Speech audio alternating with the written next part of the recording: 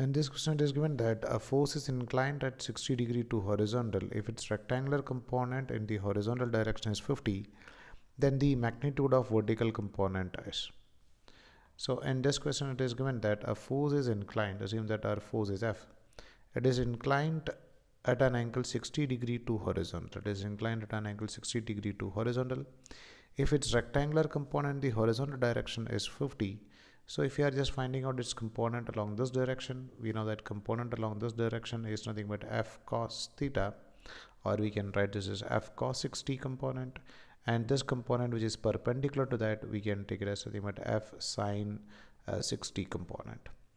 So our aim is to find out the vertical component or the value of F sin 60.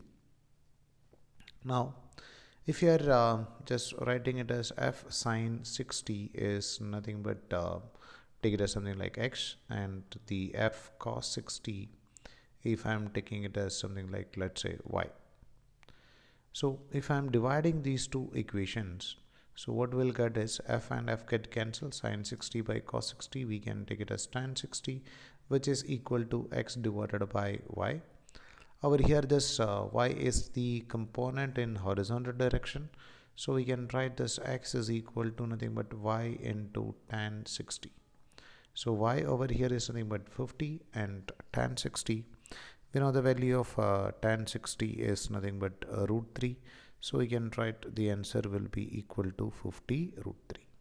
And we know that the value of root 3 is around 1.73. So if you are multiplying 50 with 1.73, you will get around 86.6, or you can take it as approximately equal to 87.